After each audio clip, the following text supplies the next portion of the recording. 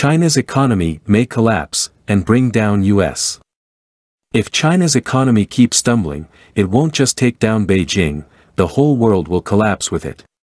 Chinese President Xi Jinping walking across a tightrope across fire while holding a small Chinese flag on a dark red to bright red background. Chinese President Xi Jinping must strike a delicate balance between eliminating China's crushing debt and maintaining consumer confidence. A misstep could spur global chaos, both economic and political. Since this spring, Beijing has cancelled initial public offerings, fined tech companies billions for antitrust violations, forcibly shut down China's entire for-profit education industry, and sent CEOs running for the exits to avoid the government's ire.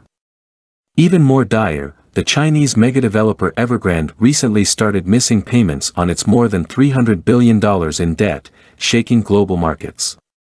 The convulsions have woken the world up to a startling new possibility, that Beijing may be willing to allow some of its private corporate behemoths to collapse in a bid to reshape the economic model that made China a superpower.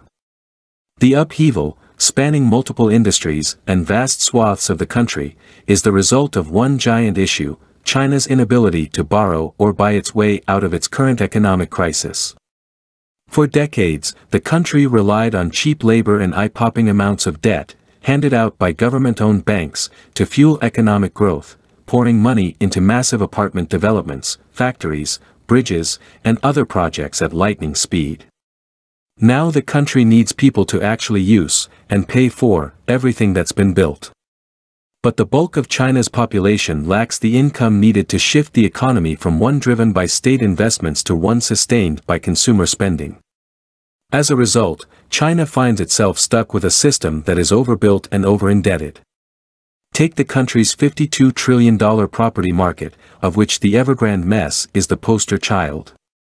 With money easy to borrow, real estate speculation became a popular way to store and build wealth for China's young middle class. One academic described this model to me colorfully as an addiction to real estate cocaine. It's also been called a treadmill to hell.